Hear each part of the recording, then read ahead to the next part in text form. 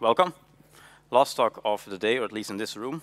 I'm going to talk about ray tracing, which means a hands-on look at ray tracing in games extended edition. I wanted the extended edition on the title. Unfortunately, that didn't make it to the booklet or the TV screens outside, but it is very much so the extended edition. Okay, because this is based on the talk I did at GDC at the Learning Theater 2 weeks ago, or 3 weeks ago, I can't remember, time disappears. But I went back from GDC, I had a couple more meetings with the ray tracing engineering team, and there was a lot of new information that came forth from that. So here's a 1-hour version that goes a lot further in optimization and performance. So this is not necessarily about how to make pretty graphics with ray tracing, which is what most people focus on, what most people want to do, which is totally understandable. But as a game developer, I've wanted to know, how does this impact my workflow? Right? How does this impact asset creation? Where is ray tracing fundamentally different from rasterize and what we've been doing for the past few decades? What do we have to pay attention to? How do you optimize for that?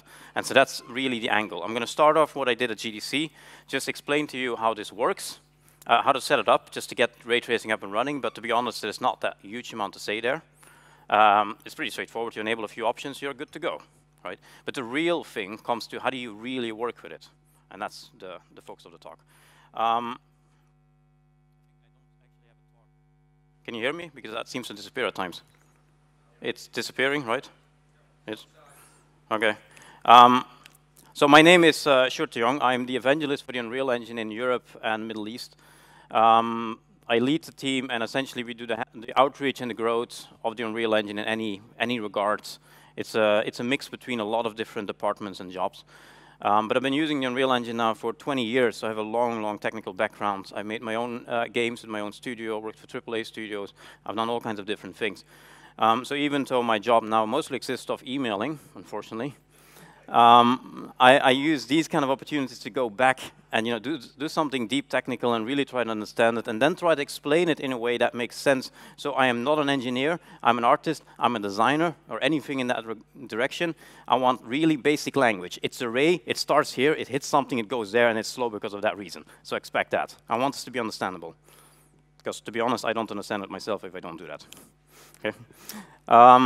Good, let's start. So what we're going to do is we're going to mix ray tracing with traditionally rendered elements. Okay, this is not going to be 100% ray traced, because that's not realistic for games. What I want to have here is a case. This is how you would see ray tracing in the next half a year or a year in games, which is not going to be 100% ray traced. It's going to be a mix.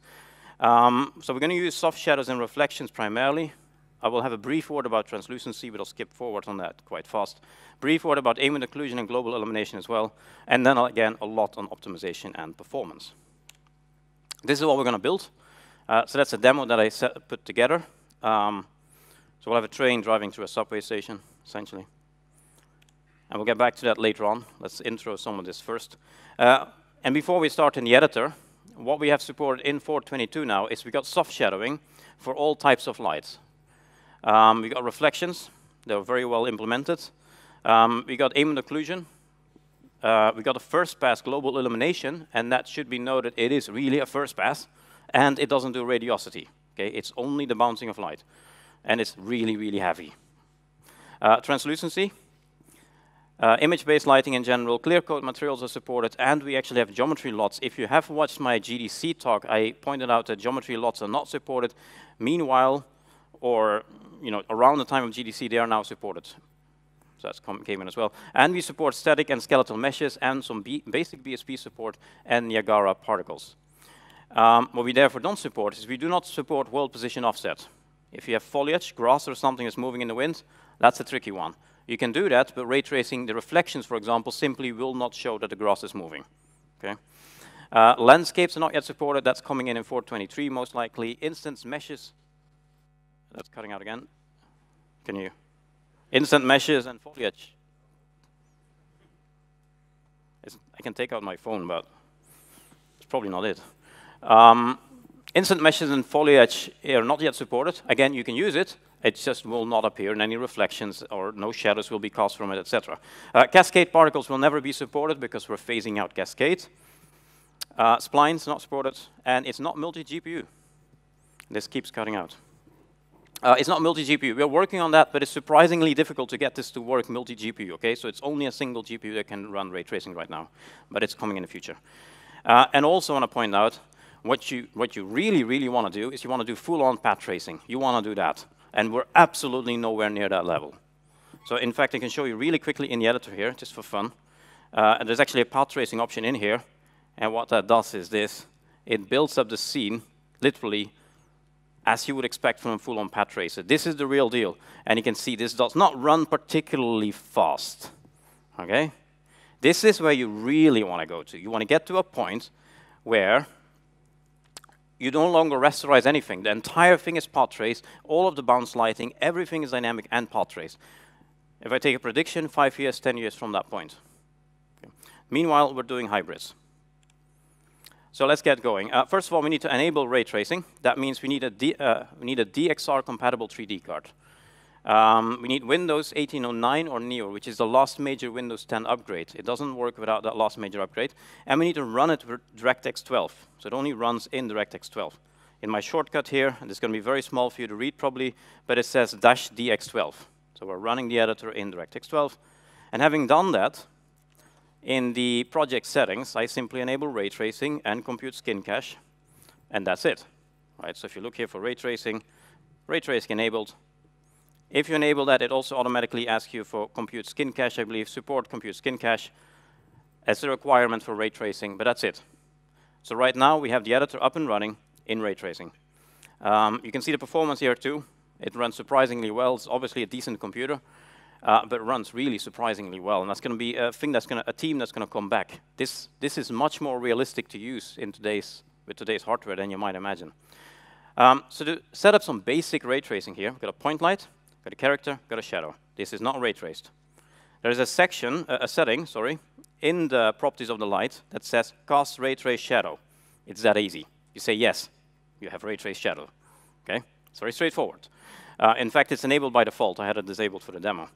The softness of the shadow is controlled by the light source, the source radius of the light. So it's 16. Look, if I make it 0, it's very defined again, right? And the larger the number, the softer it gets. So you can control how large the light is. It's very straightforward, easy to do. Let me disable this for a moment. Similarly, so you can do this with spotlights, for example, just to take a different kind of light here for a moment. So here's a spotlight. You can see it casts these very harshly defined shadows. They're a little bit jaggy as well. These are not ray trace shadows. Again, same thing. I enable it there. I get soft shadows, soft ray trace shadows. That's it. Okay. There's nothing special to add there. But that brings us to rectangular lights. So rectangular lights we've added in, I don't know, Unreal Engine 4.18, I think, I can't remember entirely, about a year ago when we did the first version of ray tracing. What we showed at GDC a year ago with ray tracing, we completely rewrote that, by the way. So that's why it took a year for this to get released. So this is version 2. Rectangular lights have been in the engine for a while, but they never fully worked. Because in order to do rectangular lights well, you need ray tracing, because you can't calculate the shadows of a rectangular light otherwise. And we've extended them a little bit for this first ray tracing release. So if I add in a rectangular light here, you can see what it does. Let's set it to movable. You can see already it is a nice soft light we've got over there. Essentially, the source width and height controls obviously how large it is. If it's very small, I get a very concentrated shadow again. And then I can define the light to be whatever size I want. We also got teased a little bit of an edge to it in 422. That's controlled by barn door angle or barn door length, and that is essentially helping you control the how it falls off. You can see instead of having a very strongly defined line here, where I put it back here, sorry, hold on, like that, it's a very strongly defined line where the rectangular light is present. You can redefine that a little bit with barn door angle and do something like that, but that's it. There's one other really cool property, and that is source texture. And that's actually nothing to do with ray tracing. So you can use this even without ray tracing. You can use the rectangular lights without ray tracing. But if you use them with dynamic lighting, by the way, the shadows will be completely incorrect. But for example, here, on this tube light on the ceiling, you can see we have a rectangular light that matches the shape, the rough shape of the two tube lights. Let me enable that. Get light, obviously.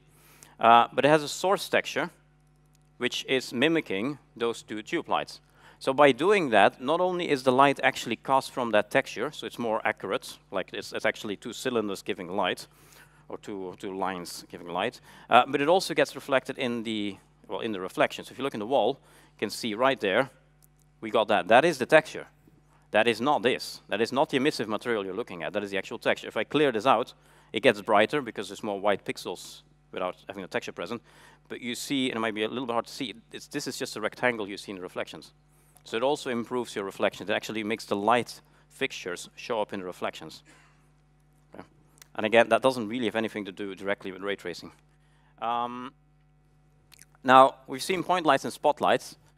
What I've done in this environment is I've done a lot of mixing, and this is what I mean. It's really a hybrid, right? This is not the real environment. This is my test environment. I'll switch to the real level in a few minutes.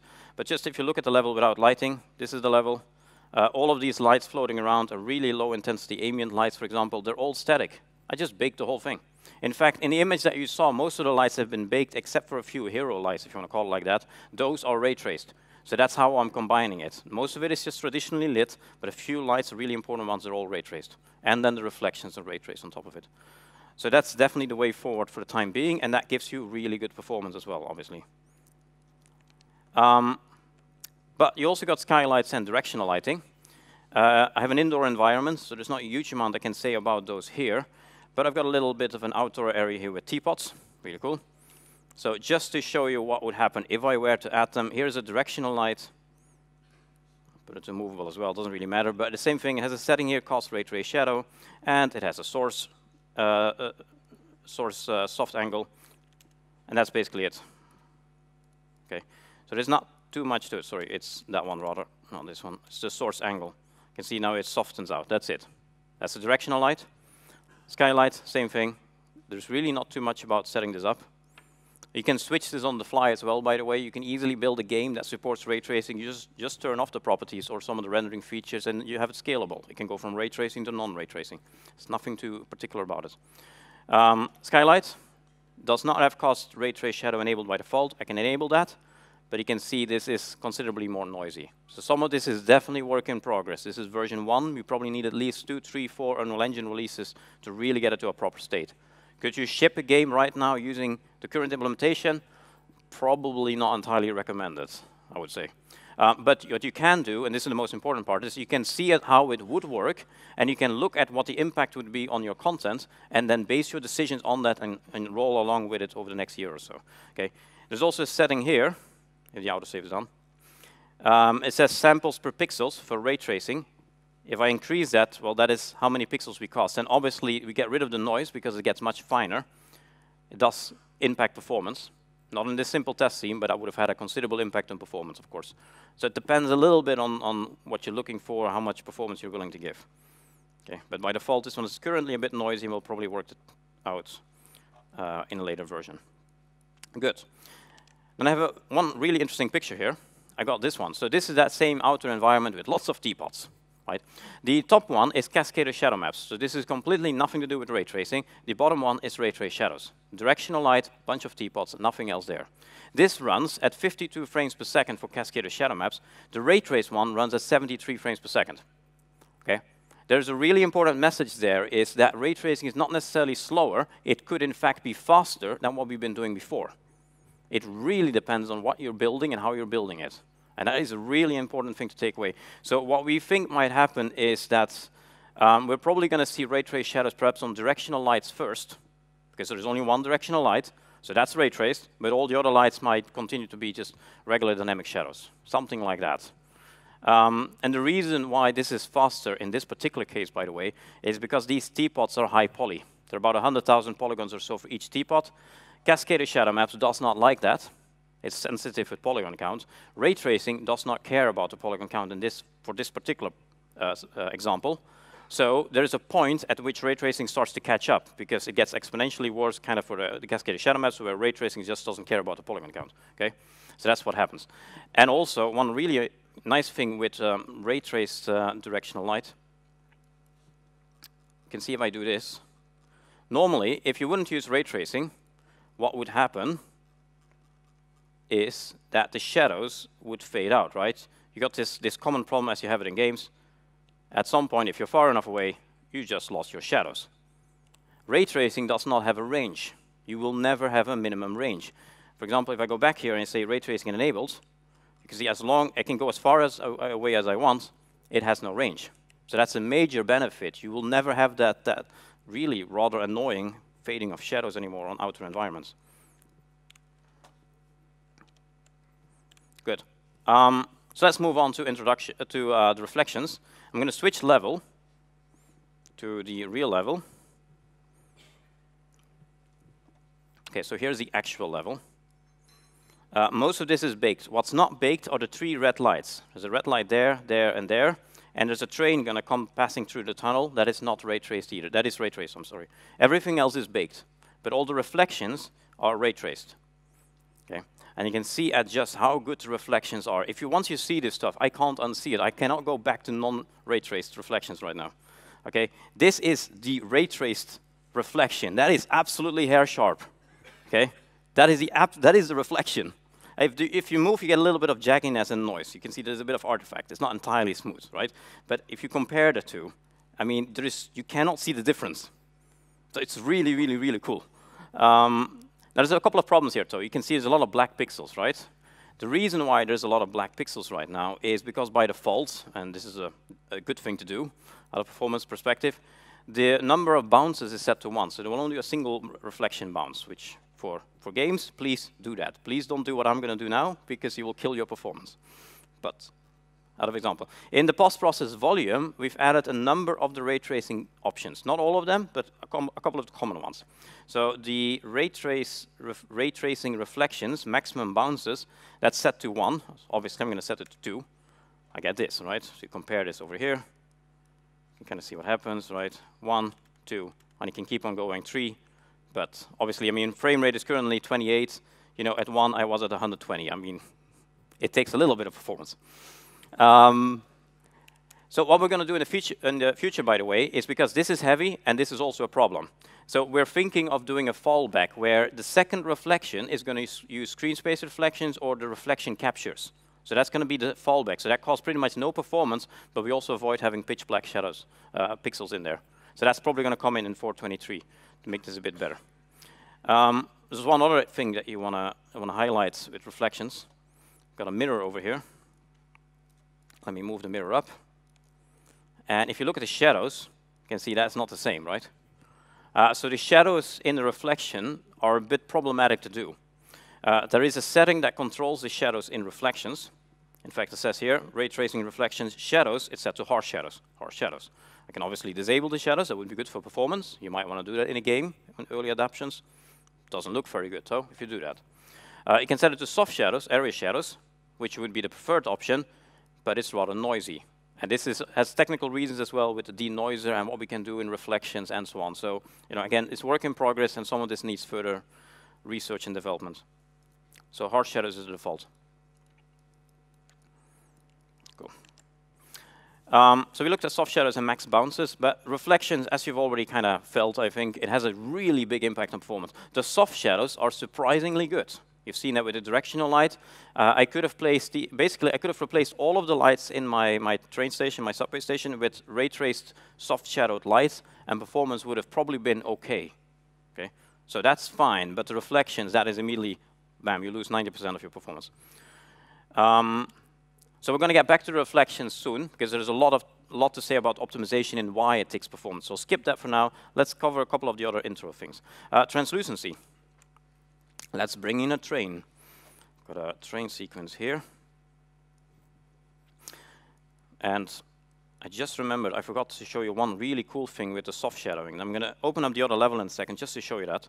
We've got a train here, and it has glass windows. Right. And you can see the windows, they don't show any reflections. In fact, if I look away, I do get reflections, but those are your screen space reflections that fade in. Right. By default, or you can turn on or turn off the reflections. In fact, in the post-process volume,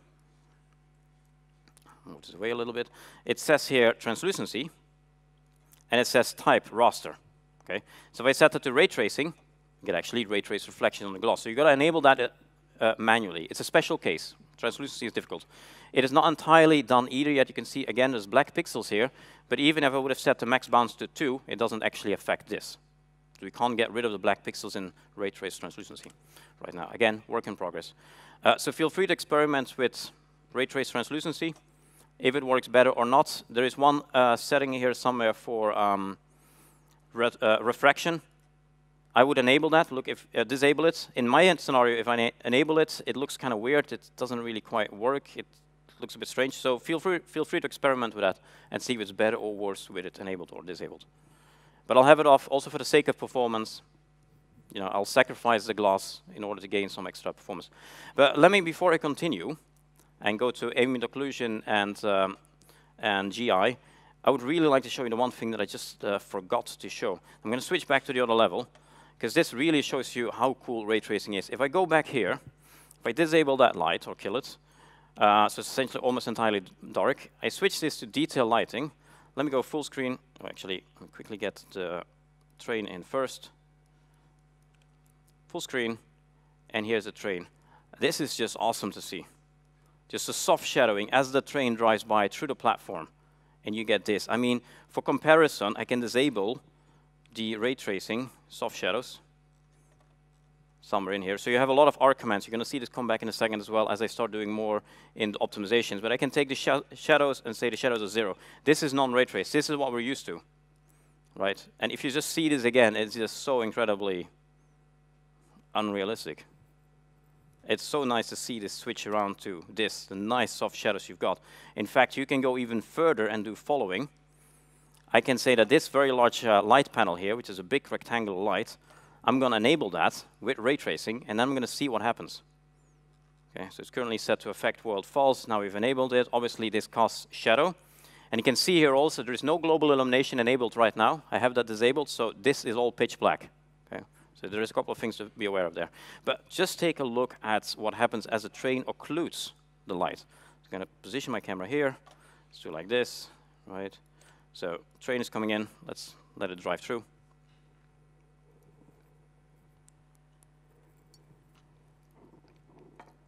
As it passes away, it really gradually smooths in the light on the surface again. It's pretty much dark now. And as it passes away, you get this really subtle, soft brightening. That is just cool to see this kind of stuff. Okay, you would have never been able to do it in any other way but ray tracing. Anyway, I just wanted to go back to show you that. My colleagues are complaining that ever since I started with ray tracing, I have to keep telling them every day just how cool some of this stuff is. I think they're getting annoyed. Good, so there's ambient occlusion as well. I'm not really using that. I disabled it here, in fact. But again, feel free to experiment with it. It's a lot of this is controlled again over here as a CVAR. So there is somewhere here r.raytracing.ambient occlusion. You know, I can just for fun I can do this. I don't see a difference, right? It depends on the content you've got. I got a rather dark interior subway station thing. If you got an outdoor environment that's rather bright, you have snow or something, I mean, it might do better. But in my case, I disabled it, gain a little bit of extra performance. It's not expensive, just gain a little bit of extra performance. Another thing you can do is then the global illumination, which I will not enable. Just to point out, there is a r.raytracing global illumination. Experiment with it, but again, it's really heavy, it is noisy, it's work in progress. But you can kind of see what might be possible in a couple of months or in a year or so from now. Right. Now we're going to start getting more and more in optimization. So let me just take a step back and talk a little bit about, just a big picture, right? In a big picture, in order of performance relative to how much payback you're getting for the expense that you're making, shadows are by far the best thing to do. They're relatively cheap and they're very visible. So shadows are really the first thing to look into. Reflections are really expensive, but they're also really visible. So probably, in my opinion, they're the second thing to probably start moving into. Translucency, I'm personally not using at all at the moment. I think it might be very visible, but it's also kind of specific. I think you can kind of work around it often, so it's a case-by-case basis.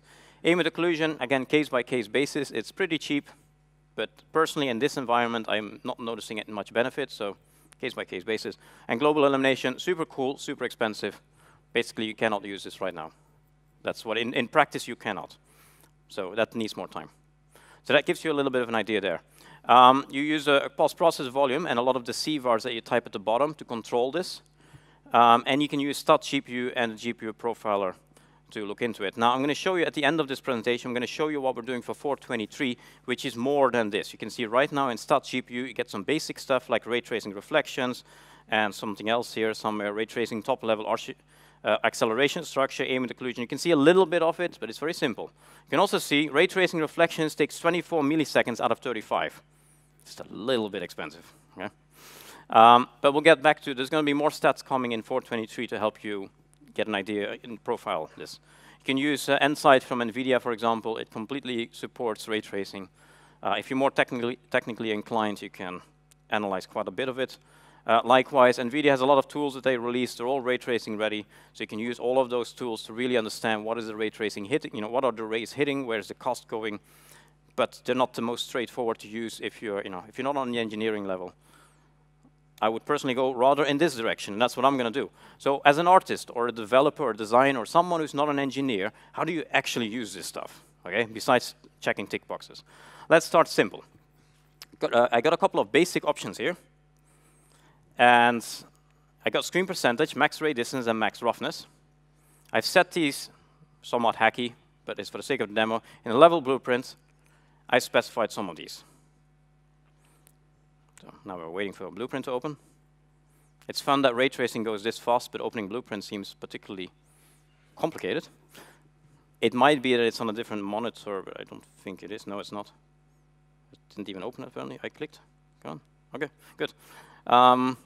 So here's what I have in here. I've turned off the dynamic mesh instancing that we added in 422 just for the sake of displaying a particular feature later on, so ignore that. Turn off ray tracing ambient occlusion there, 0.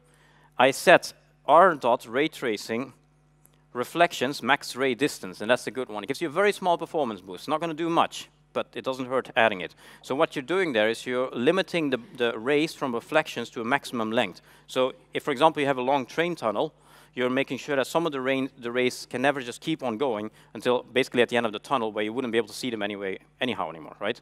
So you can limit, you can cull the distance. Gives you a slight performance boost. It's not going to be much, but it's one thing you can do.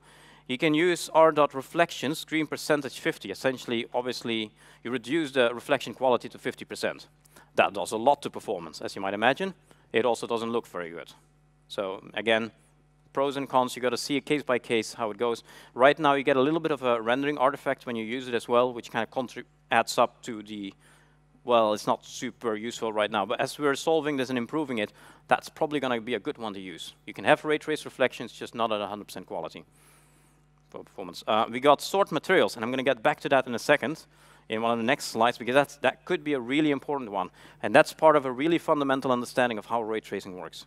Okay, and then you can do other things. For example, you can disable the height fog in the reflections. Gives a slight improvement. You can do it for translucency as well. So you have a lot of those kind of settings that you can set. Again, max ray distance for translucency, etc. So that's where I would start. Set a couple of those settings. But that only goes that far, right? Where you're really going to start getting major improvements in performance is when you start looking at the materials. The materials in combination with reflections, that takes everything. So the roughness, for example. What I did here is I built this improvised debug view mode. We're probably going to look into perhaps adding this to the engine somehow, as a standard feature. And what I did, again, is very much so improvised. So it's not entirely accurate, but it's going to illustrate what happens. This is my debug view mode. It's just a blendable I made. In fact, since we have the time, let me just open this up, just give you an idea. That's what I hacked together. It's again, really definitely improvised, right? I take the roughness, and based on the roughness value, I assign 3 different colors to it. And then I tried to do the same with normals, but it didn't work very well. So, well, it was hard to do. But what happens here? So the different colors. Green is obviously the fastest to render. So the green pixels are the best, as it implies. The yellow pixels are medium, and red is slow. But why are those 3 different colors there? Because of the normal values and the roughness values. It affects ray coherency, and the way ray coherency is affected in terms has a huge impact on the way the hardware has to render the rays and calculate the rays. So if a surface is 100% rough, the ceiling, for example, is very rough. If a ray hits that, we just kill it. Because you were going to argue, you wouldn't be able to see a reflection on that. It's not very reflective. So instead of rendering, calculating the ray tracing for those pixels, we're going to have those pixels fall back on regular reflection captures. So everything that's green is not actually using ray tracing, which is obviously fast. So 100% roughness, very fast. Everything that's yellow is using ray tracing, but it has a very simple calculation to do. The ray coherency is very high. So if you have a surface that's 100% reflective, which the puddle of water is, then as the ray hits it, it just hits it and it bounces and that's it. Easy, right? So if the next ray hits it as well, the next ray comes in as well, it hits it, it bounces, it goes away. It's easy. So all of the rays are kind of doing the same thing, so we can batch that. And I'm going to get back to that in the next slide. This is what I didn't say at GDC. I had a simple explanation there. This is the complicated one. So as it hits it, it all goes in the same direction, and that impacts what it hits in the distance. That's the next slide. But that's ray coherent, a large ray coherency. The red pixels, though, are roughness values between 0 and wherever your threshold point is. And the threshold point is the point at where it starts going green. So if you have a roughness of 0.4, say, those pixels will render a lot slower than roughness 0. And that's what I'm trying to visualize here. So I went through my environment and had to analyze the materials, and I started changing some of the materials. For example, the pipes I didn't change, but to be good and correct, I kind of have to go back and change the roughness values of the pipes, and I would actually gain performance. So what you're going to get in games in the next year or so, you're going to get very shiny, reflective games, not only because the artists really want to show off what ray tracing does, but also because it literally runs faster. Okay? Now, that's not the full story. In fact, let me turn this off, because the full story goes like this. It's about ray coherency, right? So if it hits a rough surface, and this also goes for normals. If you have strong normals, the same thing would happen. When it hits a rough surface, the ray is going to be bounced away in a different direction. So it's going to change course. That's the problem. That means that all the rays that hit, they start going in different directions. So your rays start to scatter in all kinds of different directions. And therefore, since they're now all in different places, right? If the ray hits the table, it's going to probably go to the ceiling or somewhere there. It's going to hit a lot of different parts of the ceiling. That is slow. We can't batch that together anymore. The hardware is batching that in groups of a few dozen rays at the same time. It's kind of like render states, right? If you're changing the material, the hardware has to change render state. There's a cost associated with that. That's where this comes from. That means that the mesh fragmentation is the real cause for this issue. Because as these rays who've hit the table go back up and they hit the ceiling, if the ceiling consists of a lot of different meshes with a lot of different materials, every ray is going to hit a different material on the ceiling. So this ray is now unique from the ray that's right next to it. They hit different materials. So they have to change state in between them. If the material is very reflective, all the rays go in the same direction, so they're much more likely to hit the same mesh in a distance, which speeds up. That's where this really comes from. So the more shaders you hit, the slower it is. That has a lot of content implications. So it's not about draw calls, it's about the number of shaders in the environment and where your rays are going. I built a small test case that tries to visualize this. Now, it's been a week since I tried this, so I hope that my test survives, okay? I'm gonna have the courage to do this live and show you exactly what I mean. So I hope it survives, okay? Just bear with me. I have a light in this cube that I made. Okay, light. This cube is a little bit of a steep one in the middle. It's a lot of different meshes with a lot of different materials. That's what it is. Every color, there's 8 or 9 different materials here, and it's basically lots of cubes placed through a blueprint next to each other. And also the problem is this computer is so powerful, it doesn't really help showing performance. So I'm going to try to bump up, let's see what I can bump up. The post-process, the 2 reflection bounces or something probably does it. Let's try to do that. I actually want less performance. Maybe. I mean, it's going to be hard to read for you. Probably it's 49 frames per second. I can probably go full screen. No, that's now 21 frames per second, right? This is a kind of a bad scenario for ray tracing because we have a rough surface. You can see there's a normal map there, so the rays are going to get scattered. And every time as the ray gets scattered, they're all going to hit lots of different materials, because the whole thing is built up of different materials. This is kind of a terrible scenario. So you can see the performance is 21. But if I take this cube and have an option here that says use instancing, okay, it does the same thing. The geometry is exactly the same. The number of draw calls is the same, but it runs at 45 frames per second. So we've doubled the frame rate just because of that. Because all of these instances come from the same shader underneath the surface. So all of the rays are hitting the same shader. It's significantly faster. And this is only using a single material. And that also runs 45 frames per second. You can see it's the same geometry again, just assign the same red material to everything. So that has the same impact as only using instances.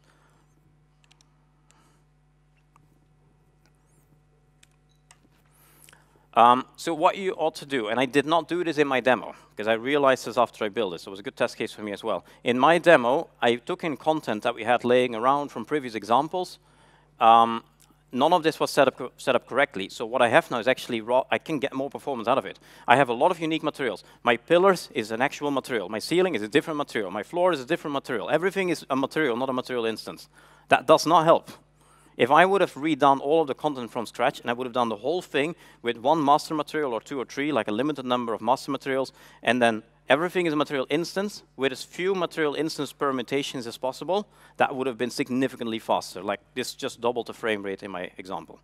Okay, so that's what you've got to do. You've got a limited number of unique materials. And if you do that, in the extreme case, it's the roughness. The normal and the roughness impacts of the materials actually have almost no impact anymore on performance. But in a very fragmented scene, the normal and roughness values of the materials have a significant impact on performance. Good. So we try to fix that automatically, but it's not easy to do. So we have a command here called raytracing.reflections.sort materials, and that's designed to minimize the shader impact. So let's go back here. Let's turn this back off, right? So here's back worst case scenario, running at 22 frames per second. And let's try to do this, sort materials. It's disabled by default. If I enable it, it takes a bit of time to refresh the whole thing. It's coming in. Right, it's still 25 frames per second. Wait, sorry, my bad. Ooh. I've pressed something. And I've pressed undo, which is really dangerous. Probably don't do that. Let me try this again just to compare. Sort materials. So that's 0, 22. So you can experiment with that a little bit and see what kind of impact it makes. 25. So go from 22 to 25. The thing is that it's really case dependent, case by case dependent. What it tries to do is that as it casts the rays, it tries to find the rays that are going to hit the same shader and then group them together in one batch. So it tries to sort the rays as they're being cast. It doesn't always work, so it's a setting to experiment with.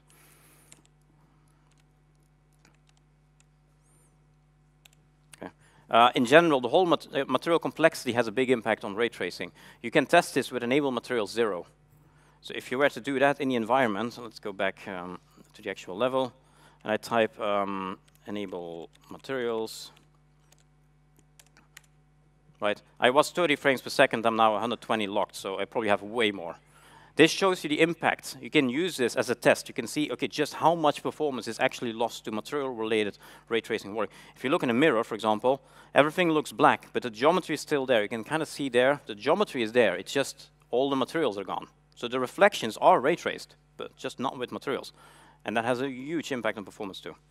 In fact, because it has such a big impact on performance, there is another feature that we've added that can help you as an artist and a content developer.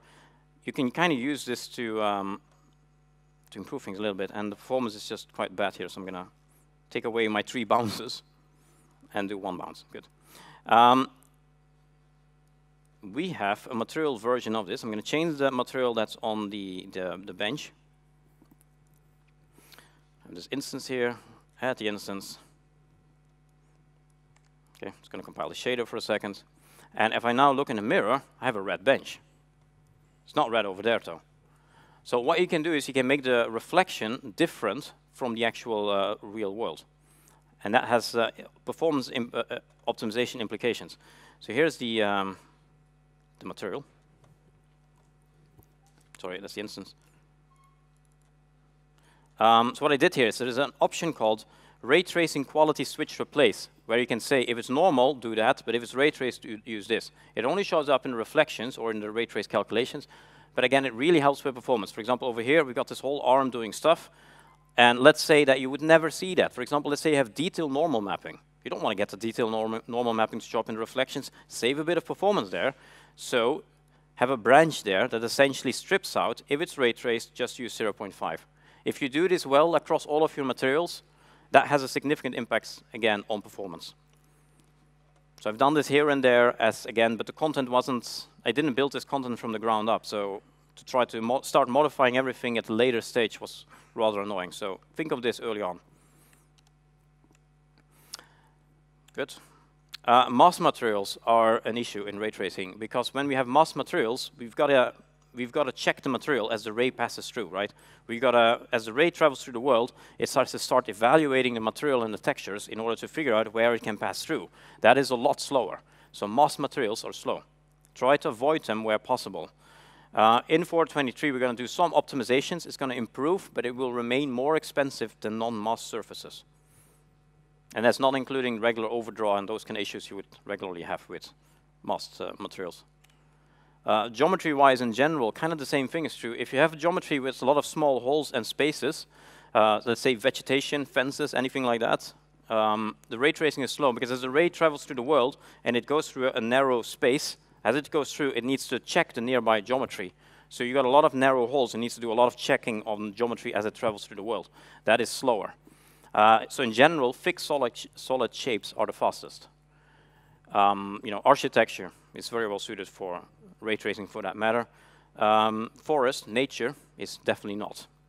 The reason there is mass materials and a lot of small holes. And then there is the poly count in ray tracing. So with static scenes, ray tracing actually handles high polygon counts better than a rasterizer. That's the first interesting one. So it's actually very good with poly counts in general. What it does in ray tracing is we use an acceleration structure. We essentially use the bounding box of the mesh and we start creating some kind of bounding box hierarchy of the object. And we do this to avoid having to intersect rays against all the triangles. We don't want to check all the actual geometry. We're actually checking some kind of simplified acceleration structure from that. Now that process is done it's basically cached. If you use a rasterizer, it has to convert this continuously, right? It has to convert, the 3D model has to rasterize that result continuously frame by frame. But in ray tracing, we only have to do this acceleration structure once. So high poly content is actually potentially slightly faster. And you can test this, you can run some tests, check it out. But it's potentially faster in ray tracing. But the problem is skin dynamic meshes, so characters or such, they do have to be continuously recalculated. So we have to create that acceleration structure continuously for every frame because those meshes are changing. And that is considerably slower, in fact. So characters are slower to render, especially the higher poly they get in ray tracing. But static geometry tends to be much more neutral in terms of polygon count. And the impact there is that it also takes a lot of memory. So out-of-memory crashes are quite common in ray tracing. It is memory intensive. The acceleration structure takes about 84 bytes per triangle in some of our test cases, so that's what you're looking at. That adds up. Skinned meshes, so characters and similar skeletal meshes, they have the biggest impact. But in general, anything, the more high poly, the more this starts adding up. But definitely characters have a huge impact. If you have a lot of characters and you enable ray tracing, it's likely this might crash with out-of-memory. And then that would be the reason. And we do support memory mesh instancing, by the way, just to point it out. So if you've got a high poly statue and you copy that statue 4 times in a level, it's only converted in this acceleration structure once and stored in memory once. It's not per instance in the level. In 423, and running towards the end, in 423 we're also adding more performance stats, just to bounce back to the earlier slide there. So this is work in progress, what we had, I think, on Monday. So it comes in very hot. It's probably going to change by the time we release 423, but we added a ray tracing stats that shows you a little bit about where the memory is going, because right now it's pretty much impossible to see how much you're spending on ray trace memory. And you can see some of, for example, the number of triangles in all the acceleration structures, and you can kind of use that to start going through some of that. Good. And to wrap up, indoor is slower as well than outdoors, because if you have an indoor environment, the rays are always going to hit something. So we can never stop, we can never cull some of the rays. If you've got an outdoor environment, you're right, let's say it's just a flat space with a horizon in the middle, about 50% or so of the rays will disappear into the sky. Those will carry almost no cost. We simply stop the rays. So they're very cheap. The rays that hit something, that's where the expense goes. Now, outdoor environments, therefore, you can just remove some of the rays. Indoor environments, you always hit something, right? So the most ray trace friendly environment would be an outdoor city, architecture, and it's outdoors. The worst would be indoor, a greenhouse, translucency, It's indoors, and it's vegetation with a lot of holes. Okay? So that's the takeaway you can take home. Do not build greenhouses in ray tracing. Just don't. Don't build jungles either, please. Don't build jungles. Just build cities and deserts. It'll be fine. But you can try this in Unreal Engine 4.22. It's really, really fun to play with and experiment with, I think. I had a great time building this, so enjoy. Thank you.